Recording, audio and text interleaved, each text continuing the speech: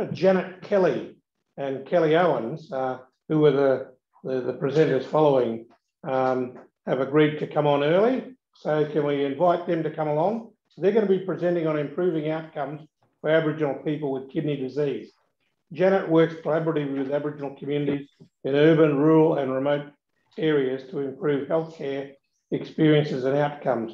And she co-leads the Action Aboriginal Kidney Care Together, Improving Outcomes Now project, which is a strong Indigenous and community governance and response to the priorities of Aboriginal people living with the lived experience in kidney disease. Kelli is Ghana, Narungga and Nangiri woman and the mother of 5.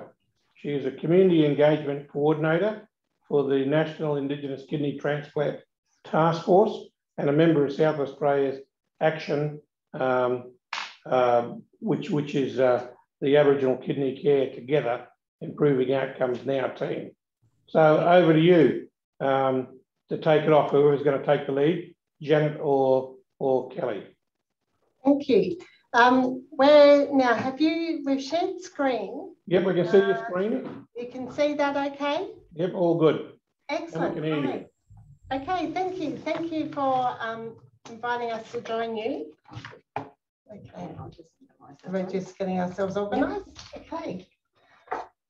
Awesome. Hello, everyone. My name's Kelli Owen. We call this presentation Karrendi, which means to rise up in my Kaurna language here in South Australia. Just, go back to our acknowledgement.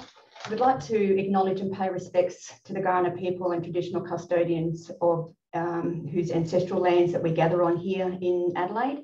We acknowledge the deep feelings and attachment and relationship of the Kaurna people to country, and we respect and value their past, present and ongoing connection to land and cultural beliefs. I also like to acknowledge other First Nations brothers and sisters that are here with us today and ask for a moment of silence. This is to remind us of our work that we've been doing here in Adelaide.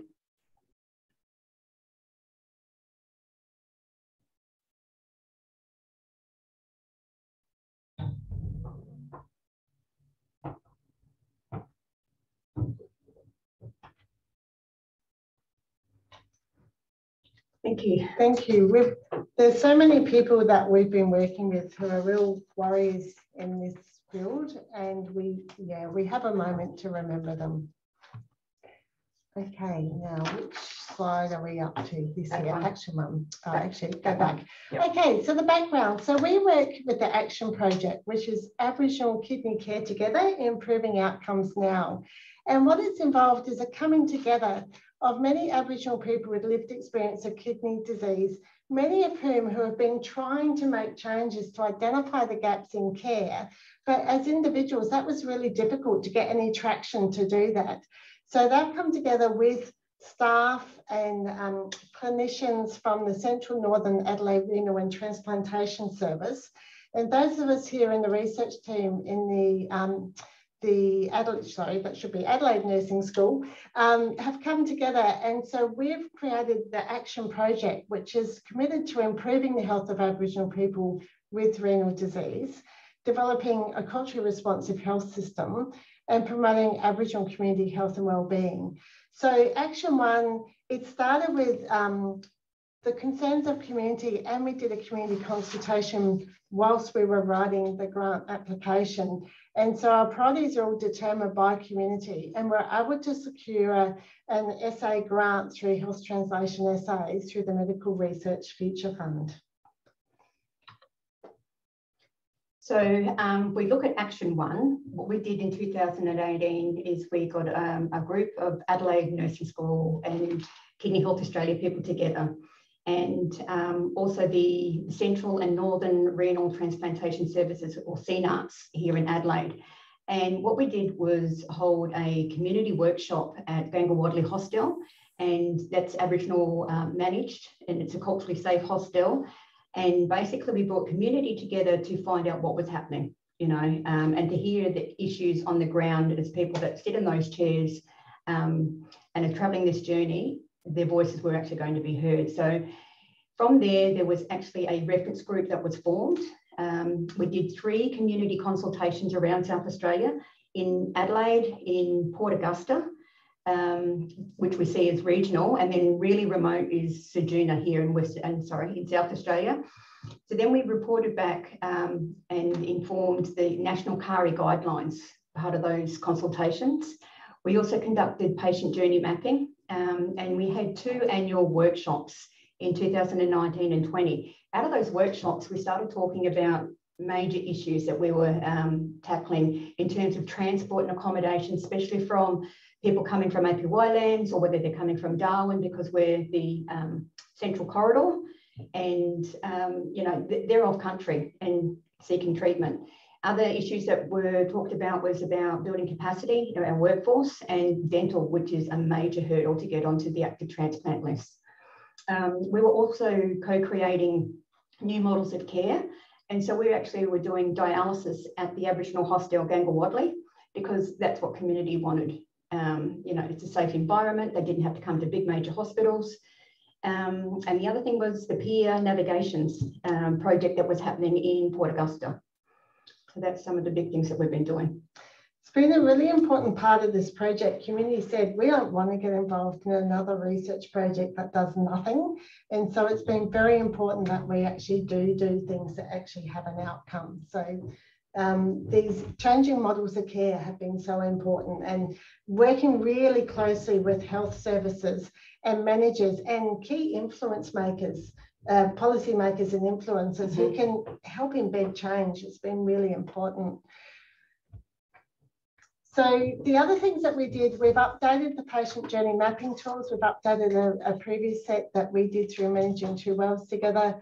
We've been working with the National Indigenous Kidney Transplantation Taskforce and Lowicha Institute to look at cultural bias. We've written a cultural bias report that will help influence policy and ongoing about kidney transplantation for Aboriginal and Torres Strait Islander people. There's some croaky articles where we've got community voice loud and strong in there. So Kelly, you co-authored that with Kim O'Donnell. So that's been really great. And we have been successful in getting an NHMRC grant, an ideas grant. And so some of the community members who were on the reference group, like Kelly, are now chief investigators. So Action 2 going forward is well and truly being governed by community. This is one of our team photos, whereas we see humour as our superpower, and you know, it really does help with our healing journey. It also, the endorphins that come with it and having a good belly laugh, you know, you can't beat that. Sorry. Okay. So this is our map where we're heading. So in here, it talks about who we're working with in terms of community, SAMRI and other key stakeholders. Action 1 is where we've come from, but we're transitioning now into Action 2. And a part of Action 1 was really building our relationships and our trust with different people, whether it's researchers or coordinators or those decision makers that have really opened doors for us and helped to elevate our voices and listen. And then there's action actually happening in return there. We have 4 sub-studies that we're going to be focusing on in Action 2. So the first one is Indigenous governance. Second is our kidney journey mapping. Third is support for Aboriginal kidney care patients. And the fourth, and really important, is the cultural safety in kidney care. So a lot of the work that we do is very much working at the interface. How do we bring community and health services together? How do we bring Indigenous and Western concepts together? Very much based on the relational networks that we build and maintain, continuing to work with key organisational networks and key stakeholders, and really deepening Indigenous governance and what that means, the structures, the processes, the decision-making, the leadership, the sustainability. And we see within the nursing school here, now we have 6 Aboriginal researchers coming in. It's actually changing the school as well as changing the health service. So it's, I see my non-Indigenous colleagues realising different things. So we're also working on a working together agreement that will help guide our work over the next 5 years. And this is a living document that starts with the action reference team, the community members, and then the research team. So very much following that Indigenous governance framework. And continuing, we're working collaboratively on position descriptions. So rather than having a top-down idea of what everyone's positions within the team are, it's much more of a negotiated discussion about how we choose to work together. It is. It was looking at our goals, and from those goals being able to talk about where we felt our role and our skill sets lay and how we narrow in on that. That's what it's been different. Yeah, it's been good. And then we have quite an extensive research team from Action 1 and Action 2. Yeah, so you can see from Action 1, we only had one chief investigator, Dr. Odette Pearson. Who was Indigenous. Aboriginal, Torres Strait Islander lady. In the research team, we did have Kim O'Donnell. But now if we look over to Action 2, we've flipped it in terms of chief investigators, but our associate investigators have also come on and been able to give up that space and help to be able to be there for support and assistance. But we've still got it's a strong reference team as well. Yeah, it's been really good. We never intended for Odette to be the only Indigenous chief investigator. It's just what ended up happening through a series of events, but so much more purposeful in Action 2. That's it. Yeah, great. Okay, thank you. Thank you. Well, dead on time as well. So thank you. So any questions have come up? Oh, we're on mute. Are we? No, we're good. Let's check the chat. No questions. No questions have come up. It was enough information there that got everybody going. Yeah. And so is there much of a backlog for access to dialysis down there? Oh, nationally, we've got an epidemic over our nation. The wait list, we've got people doing 3 lots of shifts in a dialysis unit. We've got so many people having to come to metro areas to be hooked up to a machine, where we're looking at community models of care, training up our own mob to care for our own mob on country. That's what we really want. Yeah. Great if we didn't have to be on the machines to begin with, but that's what we want. We do just have one question, sorry, Tom. Oh, we did have one question before. It's from someone in our audience that's asked if they are open for collaborations on oral health care. Definitely. Oh, yes. We've got a couple of different things happening. We're working with oral health students who are training in TAFE. We had a meeting this week. We're going to try and get them there to do some clinical placements at Genga-Wadley, but we're continuing to look at this space very much so.